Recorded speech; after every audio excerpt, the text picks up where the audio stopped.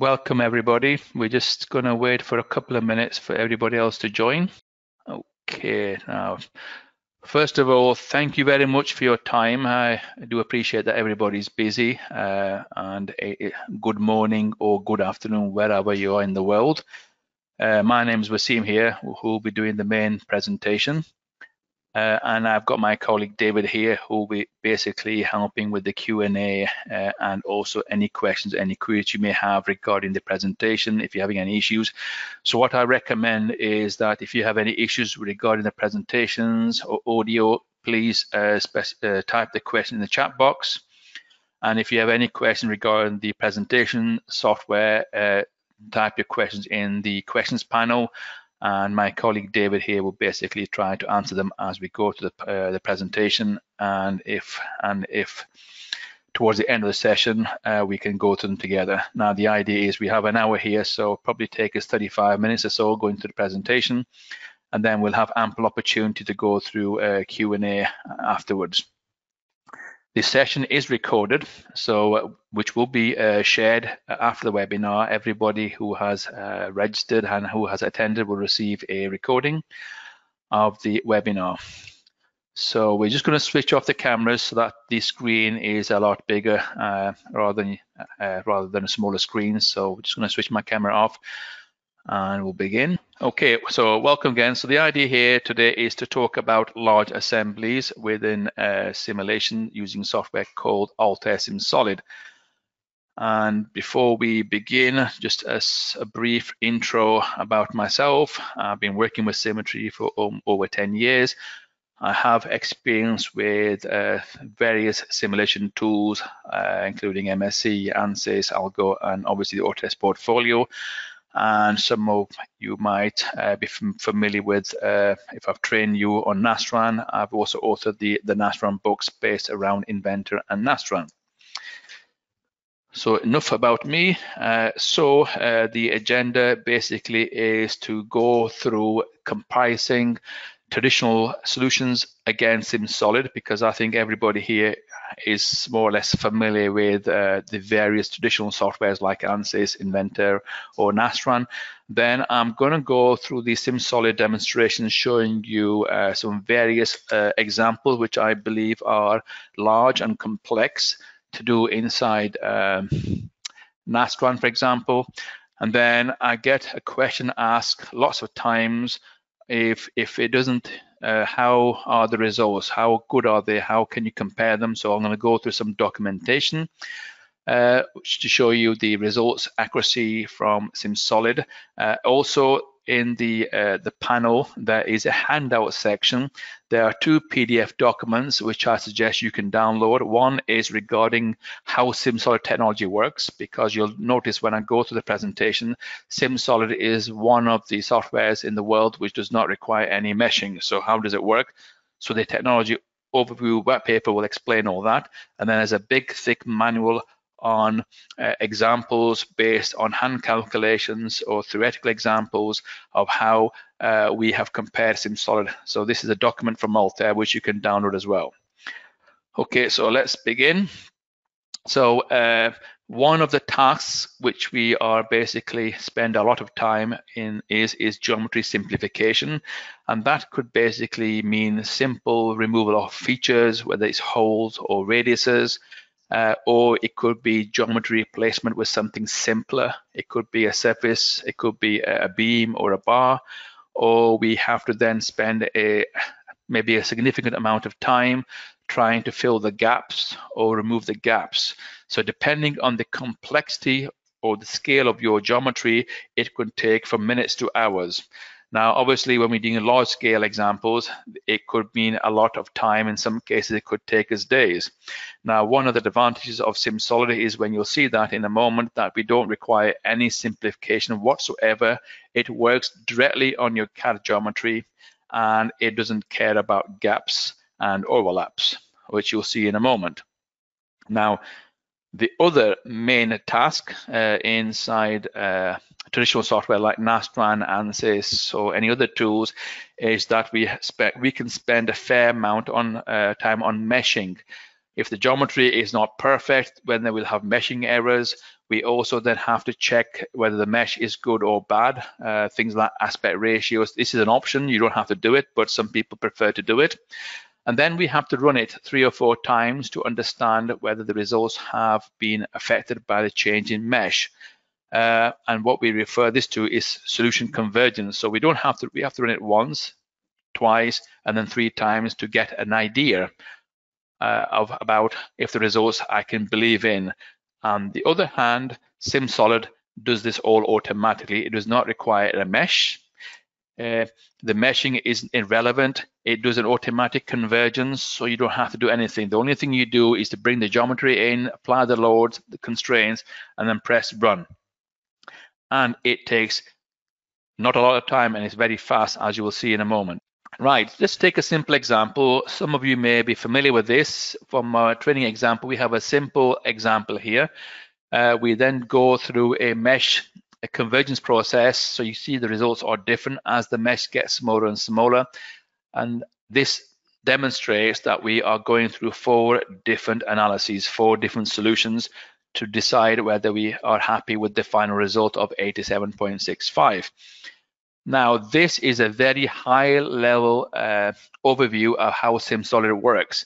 Now, it basically doesn't require a mesh. It goes through some sort of error convergence process in the background. And if you really want to know how it works, then you can download the handout from the it's called SimSolid Technology Overview white paper, and it'll give you a lot more detail of how it does it. So in brief, what it basically means is that you don't do anything. The only thing you do here is change to adapt for stress, and then it just runs a couple of seconds compared to several minutes on this simple example.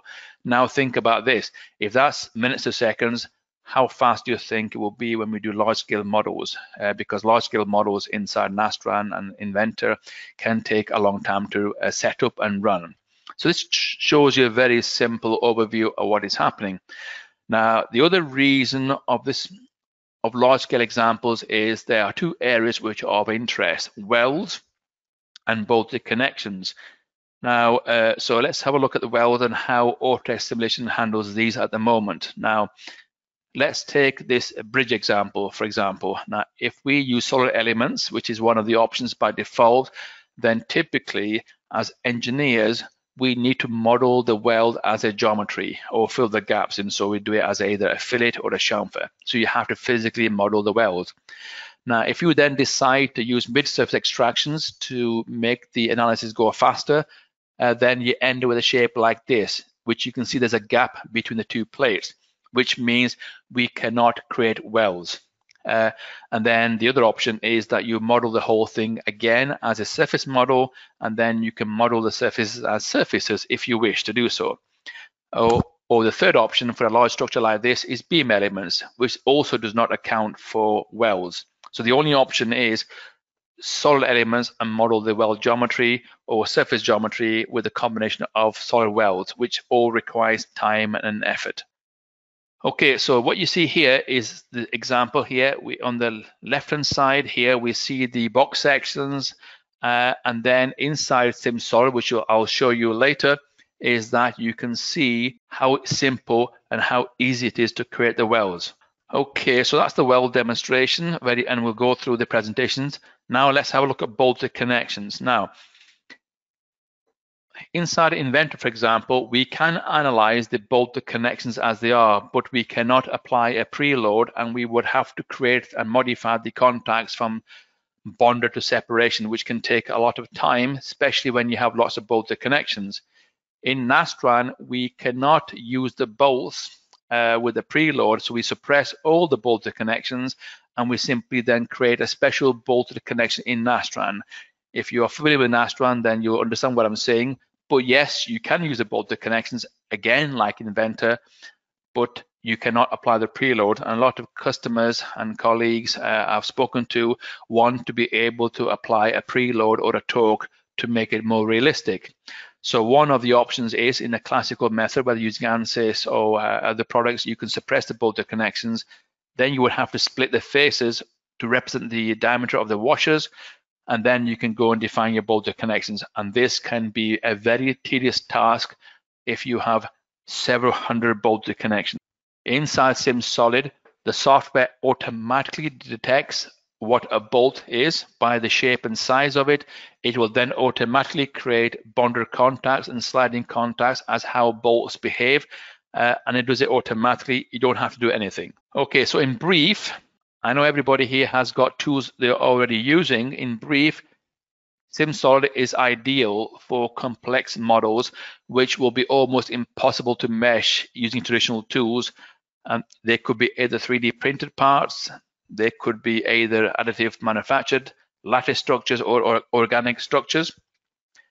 And also it's ideal for large structural framework models and welded fabrications, which are not so easy to do inside traditional softwares because you have to represent it with very simple primitive geometry like beams and surfaces. And finally, one of the biggest strengths of SimSolid basically is it works on original geometries, and it's very, very fast. Okay, now let's see the software in action. So you see here I have 3 different examples with 3 different complexities, and I'm going to show you for the next 20 minutes or so how SimSolid handles structures like these with ease. Okay, let's have a look. Okay, so what we have here is a very detailed platform, which is basically taken from Inventor as a step file. So you can see here we have bolted connections, we have the washers, we have everything in here, and we also even have this platform here, which is a very thin shape. Just to give you an idea how big this model is, we can go into the assembly here and have a look.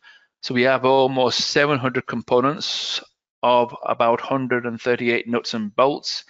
So it's a pretty detailed geometry, guys. Okay, so how do you analyze this? Well, typically what you would have to do in a traditional software is to remove the handrails and the ladder and simply concentrate on the platform, and you may even need to remove the mesh at the top because that is a big task to mesh. So what I'm going to show you here is that we'll do a simple modal analysis and to see how fast it runs with the geometry as it is. So the first thing we would do here, once the geometry comes into SimSolid, we assign the material. So we go into here. So that's the only thing which will be different from your Inventor or Nastran models. You would have to go and define your properties here. So pick steel, apply that to everything. And the next task here, you can see here now, if I expand that, you can see steel has been assigned to everything. So the next task we're going to do here is we're going to create connections. So everything is an assembly. So how do we go and create connections? So I'm going to go and use right here. It comes with a default setting of 1 and 1. I'm simply going to keep the default settings and I'm going to press the button and see if it connects everything. Okay. So I'm going to press OK and see what it hasn't connected. So it looks okay, but when I start looking at, okay, I can't see what that is. So I'm going to pick the magnifying glass here. Oh, it's the cap at the end of the pipes or the handrails. Let's do the next one. It's okay. So these don't seem to be important for my analysis. And then we have this between the handrails. So I could either do 2 things. I can either make the tolerance bigger, or I'm going to simply suppress them. I don't think these are important, so we'll suppress them. You can delete them, but I want to suppress them because you may decide to include them afterwards. So I'm going to suppress these. I'm going to press close here and just do a final check. I'm going to see if anything is not connected. Okay, so far so good. The next task is when you have large scale models, what Inventor, Nastran or SimSolid do, if one part is connected to another part, then it will say it's connected, but it will not say if it's fully connected. So for example, the tube, let's take this tube here, it might be connected there, but it may not be connected here. The best way to find out if components are still not connected for large scale models is to do a modal analysis, because if I look at my connections, if I go to regular connections and fasten the connections. Can you see how many connections I've got? I don't think anybody's got the time to go and check every single contact there. We have thousands and thousands of connections. So the best way to do this, even with Nastran and anything else, is to do a modal analysis. So I'm going to go and click on modal analysis here, and let's say we run 20 modes to see if anything is disconnected. So if I press OK, the only thing I need to do here for the modal analysis here is I'm going to fix it at the bottom here. So let's do this one. Let's fix that one. 2, 2, 3, 4, 5, and 6. Okay, so let's have a look now. So I think we're ready. Now remember, this model here is pretty large and detailed, and what happens is for automatic convergence, if I show you there, look, this runs through 3 iterations automatically. How do I know that? If I make that custom, you can see it runs for 3. If you want more accurate results, if you're interested in stress, then you can go for stress, which is 4 iterations. So I'm simply going to look at displacements, and it goes to 3 different solves. If I press OK, I'm going to press run, and you'll see how fast it is compared to something like this if you were to do it inside Inventor or even Nastran. So we haven't done any simplification whatsoever. We just brought in the geometry as it is, applied some constraints, created some contacts, and it is running through 3 iterations. So it's running 3 times at least. So that's the first one, that's the second result, and now hopefully it should finish now. Okay, and we can see how fast it was by right-hand clicking on results here, and you can see it's running in seconds, 34 seconds. So let's have a look and see my results and see if everything was connected. Okay, and we can deform the shape like that. I can make the shape a little bit more like this. Let's spin it around. Let's keep it like this and see what happens. That looks okay. And so I'm going through all the different modes to see if anything flies off. Oh, can you see here? That plate is not connected. So we need to do that one as well. So let's pick that one, next one. Let's keep going through the process. Okay, yes. Ah, there we go again. Can you see here? These plates are not connected. So, okay, that's fine. So I'll go back. Let's do these first. Go to my connections and let's do a manual connection.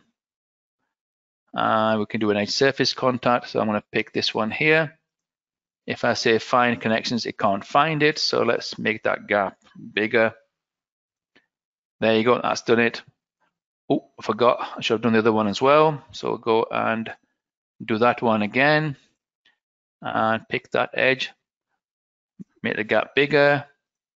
There we go. That's it. And then the last one was, no, was it this one? I think it was this one here. You can find out if I right-hand click on that one and say right-hand click. See, it hasn't got any connection at the bottom. So that's one way of doing it. So let's go and create a connection again. We'll do a group connect, pick that one and pick the plate underneath. Find connections. It didn't find it because I forgot to change the gap. And there you go. It's created the contact. So this is a very quick way to check. And this method can be applied to all your other tools you're using, Inventor and Nastran, do a modal analysis. So I think I have done everything here, which is connected, and we'll do a final check. And let's see if everything is connected.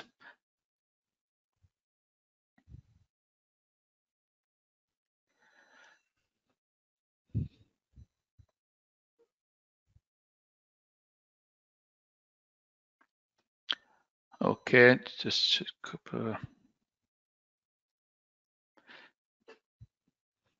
so if you have any questions, anybody, while I'm doing this, please sort of mention them in the questions for me to answer them afterwards. Okay, so let's have a look.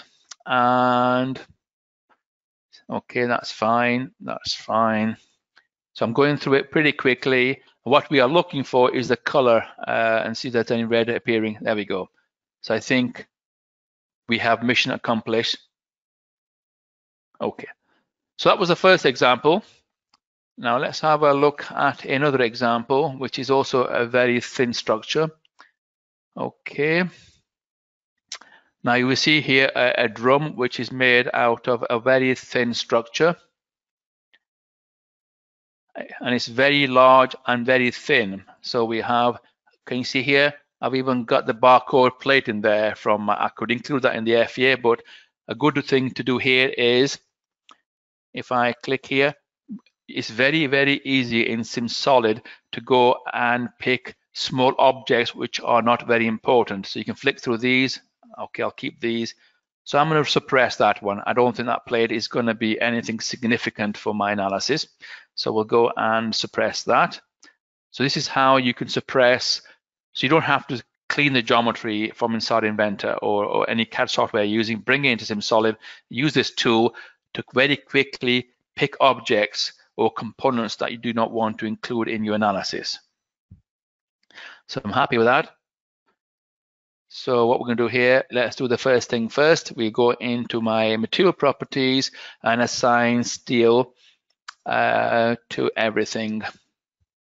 Okay, steel's been assigned, and we'll do the same thing now. Because I'm, okay, let's have a look here.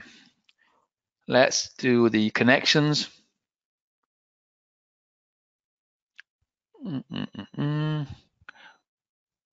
Going to here, 1 and 1, thin structures, we'll keep it to high here for a moment. And let's press OK, and then it will give me an indication, again, like the other example, is whether anything was not disconnected. Let's see what happens and what it comes up with.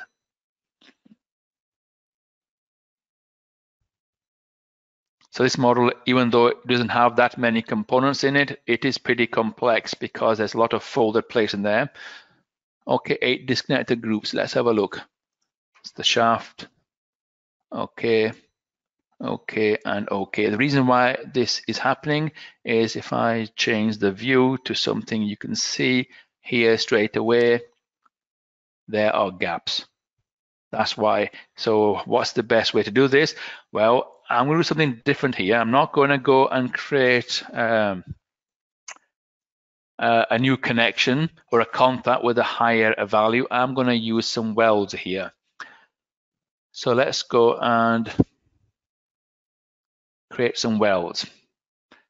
Here, let's make the weld size 5. Let's do a group weld. And let's pick this piece, this piece, this piece. And then I'm going to go to the other side.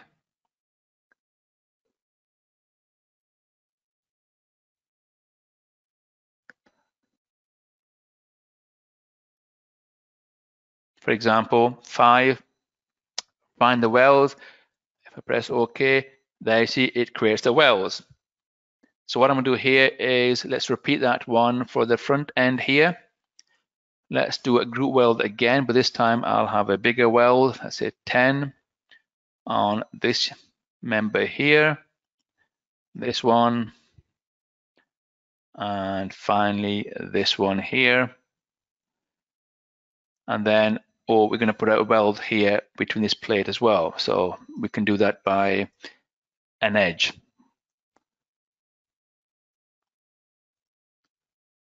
Oops, oh, I keep forgetting, need to do the same thing on the other side. Weld from line. So hopefully we have created the connections using the weld as an option, not the actual contacts. And let's check if everything is connected. Okay, the assembly has no disconnected group of parts, so everything looks okay. So we'll carry on. And we can now if I want to put a constraint, for example, on half of my shape here, then I would have to go and create a split face. But one of the good things about SimSolid is we can create constraints on certain faces without creating any split faces. So watch me here. Let's have a create a view like that. I'm going to zoom into this side here. I'm going to now create, let's do a structural linear analysis. This one here. Click on constraints, and we have something called spot here. So I'm going to click on the spot,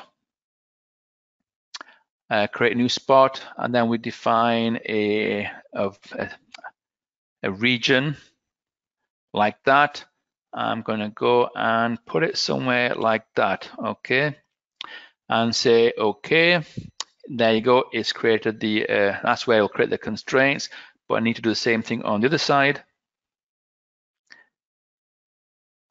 Okay.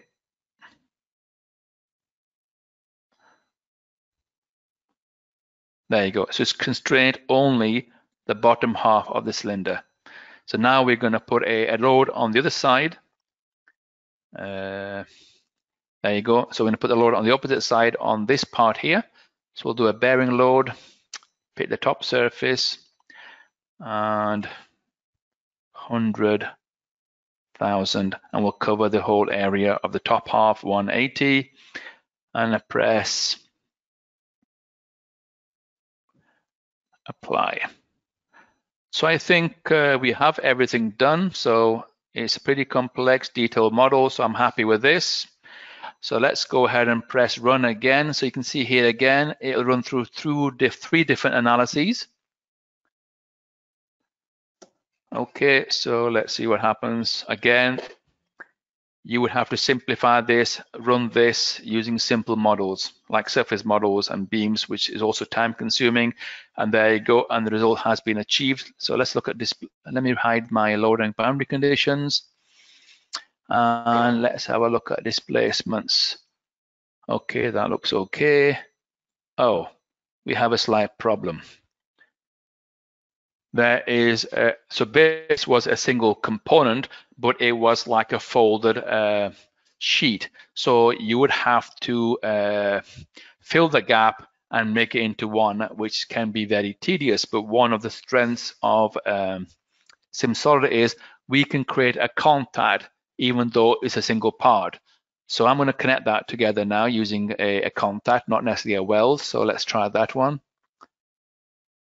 You would have to clean this in the CAD software if you didn't want this, which means it requires time. And so I'm going to go in here. I'm going to pick that component, and then it'll give you a warning. Do you want to create a contact between its own part? You say yes. A gap of 1 millimeter, and there you go. See, this is almost impossible inside Inventor and Nastran. You cannot create a contact between a single component. The contacts only apply to assemblies. In here, we can apply a contact on a single component like this one. So now I think we are okay, and we go and press run again.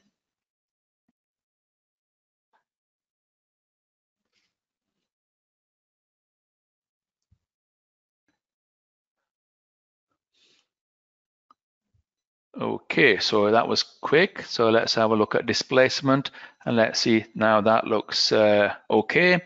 Let's have a look at some stress results, and we have values of 40. Where is that?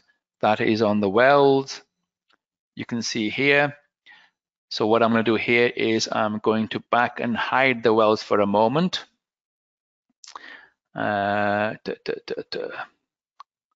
Down, not that one. Where are the welds? Welds, where? I'm looking the wrong one, that's why. Just a moment, there we go. Looking the wrong place, hide all, and then I can then look at the results again.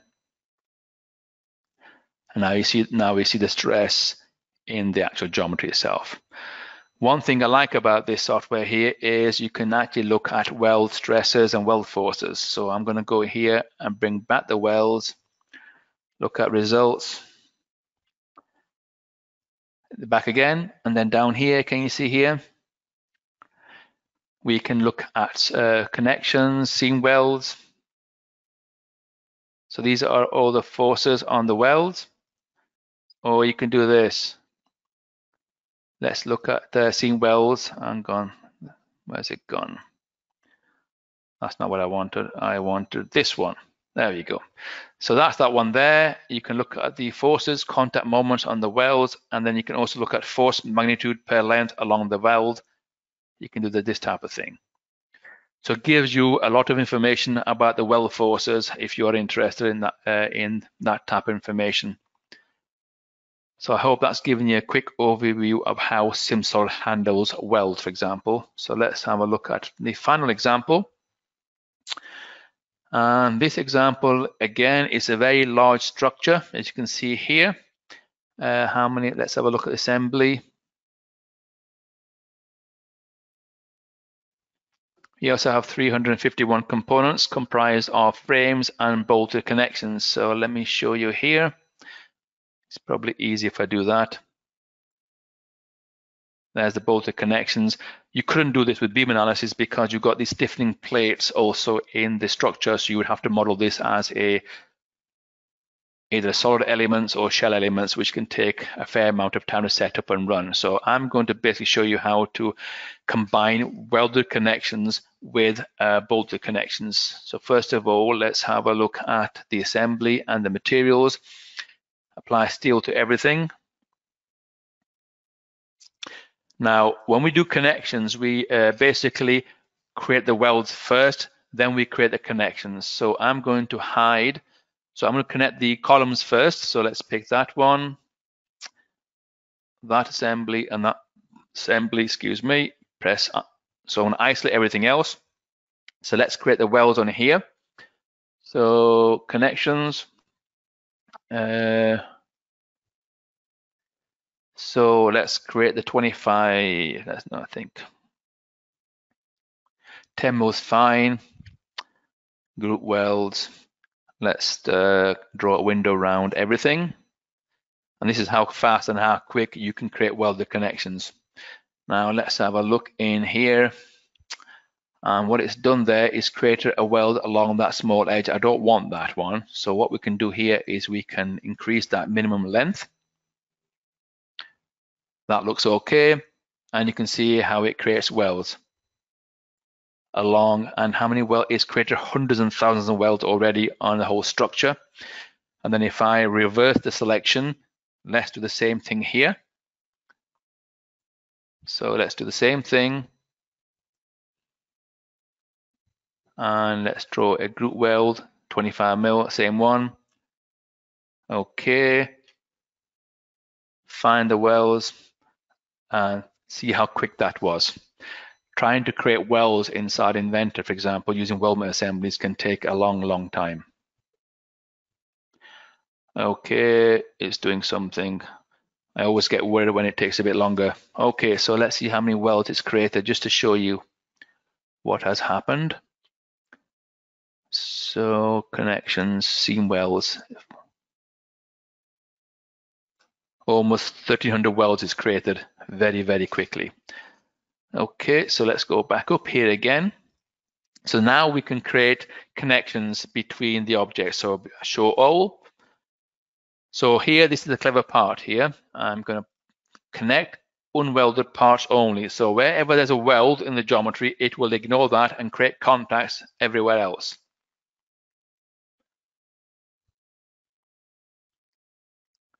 Okay, so that has created the connections. Let's have a look. Here, not that one. There you go. Regular connections is bonded. So let's have a look at the first one, that one there. These are the plates which are bolted. So I'm going to change the connections from bonded to separation, because these plates will be held using bolted connection with preloads. So that's very easy. Right-hand click, edit default connections. We can have separating. You can specify a friction. We'll leave it as 0.1. Now you can see that should go green. That's it. There we go. It's gone green. Okay. So the next thing we can do here is we can actually apply preloads on all the bolts in there. So the quickest way we can do this, let me show you one first.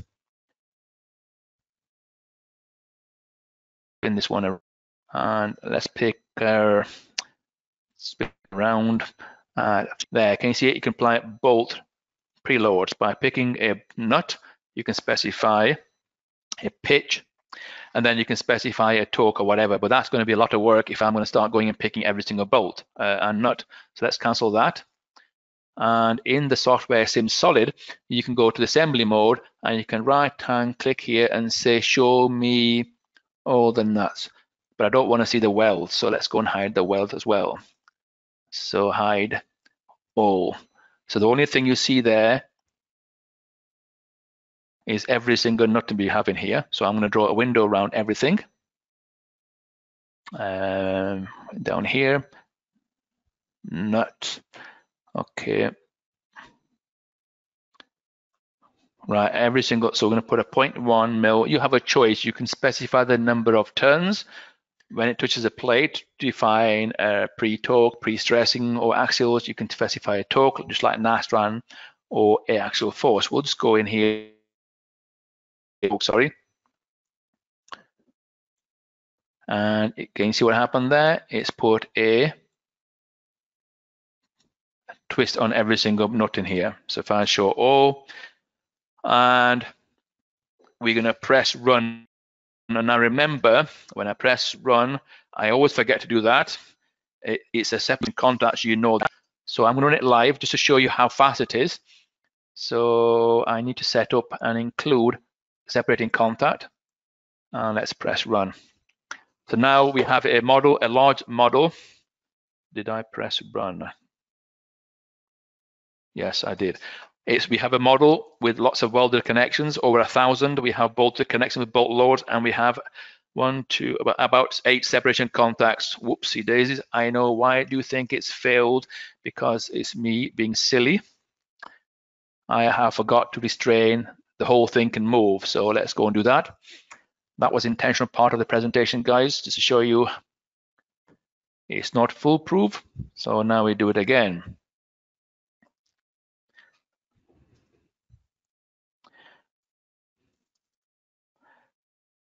So it goes through 1 pass, 2 pass, 3 pass, and we should be able to look at reaction forces, and we should be able to look at every single bolt, axial forces, and shear forces.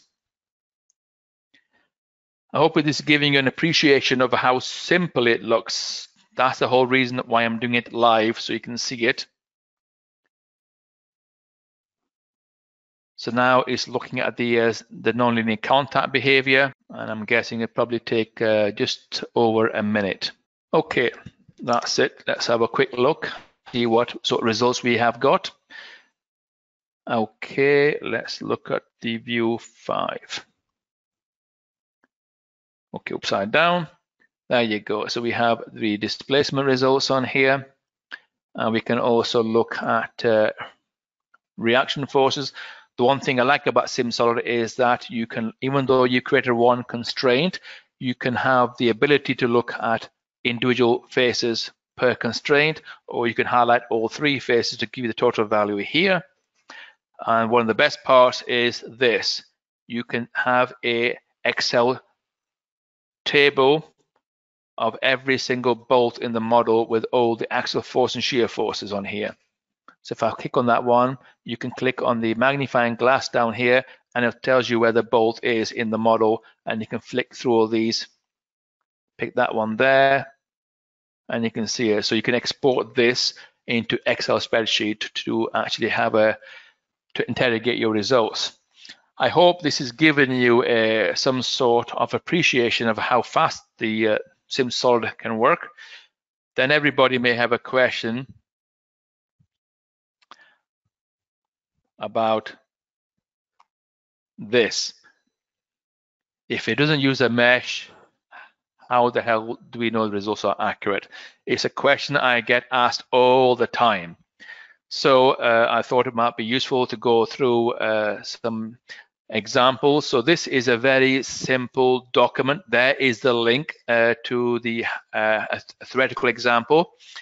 And we've compared that example with SimSolid, and you can see the result is almost as the same as the hand calculations. And then I'm not sure if anybody here is familiar with independent body called NAFEMS. It's a body which is worldwide. It has a lot of software partners like MSC, ANSYS are all members, and they create standard tests. And I've chosen 3 of them. And if you pick, let's pick the first one. So this is a test created to test the accuracy of the software. So this is one, so we need to target that result there. And in SimSolid, we got exactly the same result. So this is also showing you how accurate results are. The next example is a skew plate. And that result again is 2.2% difference. You can try these yourself. And then the final one is some sort of pressure vessel type example. And I've tried in 2 different models, as a full model or as a quarter of a model. And in both cases, you can see the results are accurate. So the software is accurate. We have compared it against NAFEM's report. There is a document in the handouts, which you can also, there it is, download. It's a document which compares results against hand calculations, compares through some sort of test data. And we also have more information. This was again by NAFEMS. They have created a document. You can compare results. There's the link. And here they are comparing the results against traditional softwares like ANSYS to see how accurate the SimSolid software is. And also, this is done by an independent author who uses SolidWorks, for example, and he created a document to compare SimSolid against SolidWorks results. So you have ample, these will be recorded, you'll be sent this information, so you can download it from there. But you also have this information here, which is very vast to show you the accuracy of the software. So hopefully that is towards the end of our presentation. So the question is, I hope you liked what you saw. I hope that the SimSolid can be of benefit to your company in addition to what you're already using. So and there is my contact details. If you would like any further information, you could get in touch with your local representative in the Nordics, the UK, and the States. If you are having trouble trying to get hold of your contacts, there are my email and my contact information. And I'm simply going to hang around for the next couple of minutes, 10 minutes or so, for any questions you may have. And I'm just going to whiz through some of the questions. Okay, I am using a laptop, guys. So it is, the software is not dependent on how big a machine you're using.